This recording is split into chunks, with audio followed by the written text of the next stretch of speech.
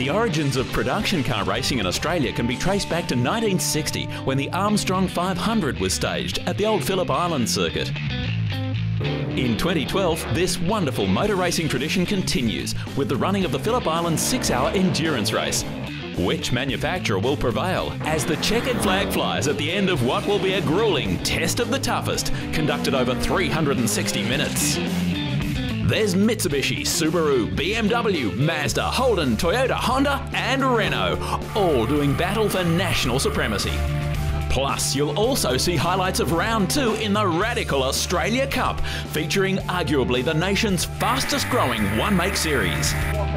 On speed, the motorsport leader, welcome to the Phillip Island Grand Prix circuit for one of Australian motor racing's premier events.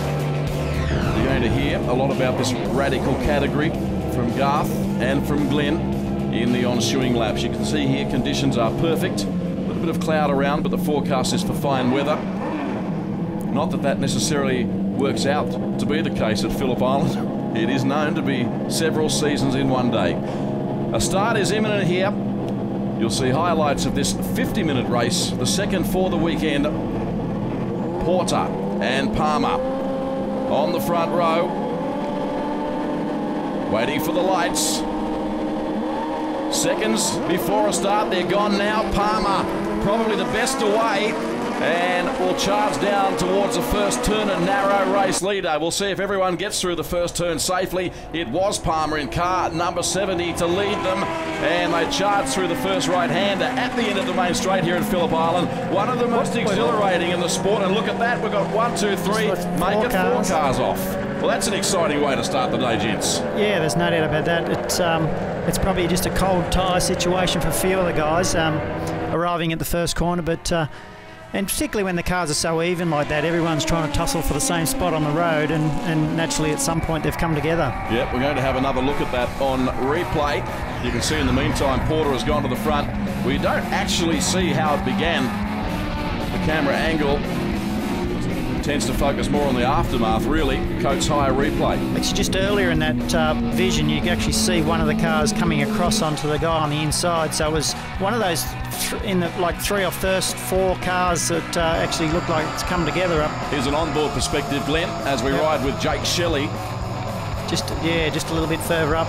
Looks like one tried to squeeze the other, and they've had a little coming together, but out of all that, it looks like they've come away with very little damage, which is great to see. Absolutely. So Porter in front. Now, we've just been notified there is going to be a pace car scenario here from the outset. Now on board vision from the back of Gary Walker's Radical Australia Melbourne entry. That's a terrific camera angle. So word coming through our communications that the pace car will slow this field down whilst they clear the debris and the cars that are stranded down towards the end of the main straight. That is nonetheless a great angle. It's a great concept, this category, to see everybody's got equal chance to win these races, and it sort of brings you back to the sort of Le Mans series that they race over in Le Mans, those style of cars, and they're very cost effective, and a lot of these guys really get a lot of enjoyment out of them. Probably Garth can give us a bit more of a detail on I suppose, technical with these cars of what are the differences between the guy at the front and the guy at the back. Is it just the driver, or is there just little technical things different? Yeah, absolutely, Glenn. As you said, the cars are very well matched and very even, and with in the Radical Australia Cup rules, all the cars are one control component, so you have to buy all the components from Radical Australia. Spring rates are controlled, shocks are controlled, aero package are controlled, so down to tyres, basically the whole car is controlled, so there's nothing different between the first car and last car. So we're back underway now. Wonderful onboard shot. We ride with the driver of car 55, Nicholas Stavropoulos, and that is, well, if that doesn't make you want to go racing. That's a tuntangler, that one. Yeah, no problem. We got it out. We got it out smoothly. And Nicholas is running up towards the front of the pack. You can see there are 4 cars ahead of him during the early stages of this race. Highlights package, race 2 of the Radical Australia Cup. Porter leading by about 6 car lengths in advance of Tony Palmer. Gee, they're slick-looking machines, aren't they? They're awesome-looking cars. Look at all the gravel on the road where most of these guys have been off into this white gravel stuff on the outside and brought it all back on. So that makes it quite tricky for, particularly on a high-speed track like this, because it can make it what we call a bit marbly, and you just got to be very aware of it when you arrive at those sort of positions that the grip is still there. Jake Shelley in car number 7 started from a long way back on the grid in position number 16. The Deputy.com entry.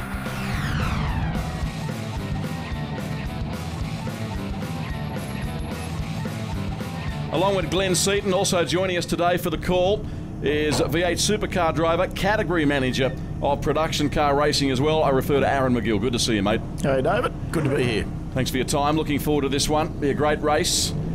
It's a category of motorsport that a lot of people can relate to. And a start here is imminent.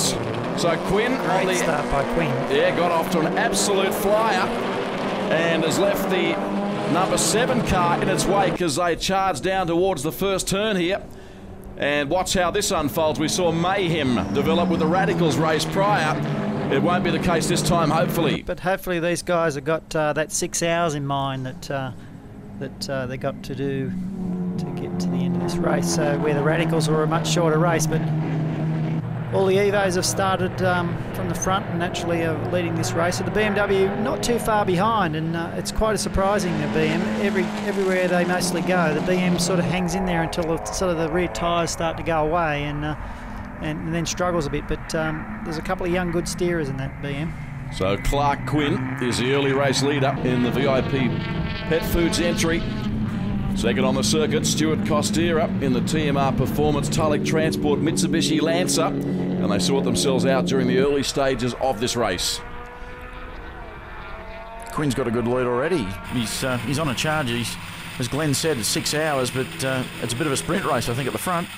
Yeah, it usually is with the Quinns. They usually go out hard and hope that the car hangs around them, which usually does most of the time, but they only race one way, and that's hard.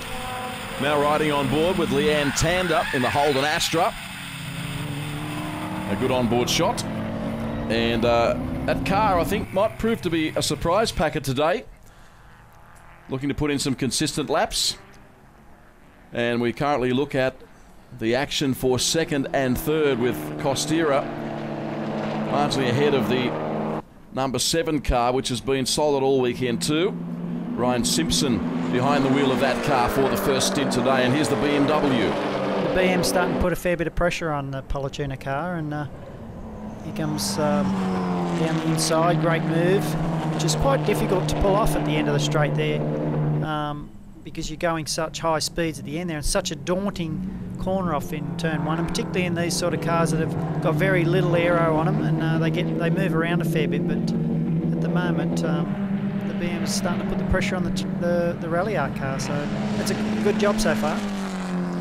Yeah, car 11, the BMW that we're watching on screen at the present time, running in Class B, BMW 335i. Chaz Mostert.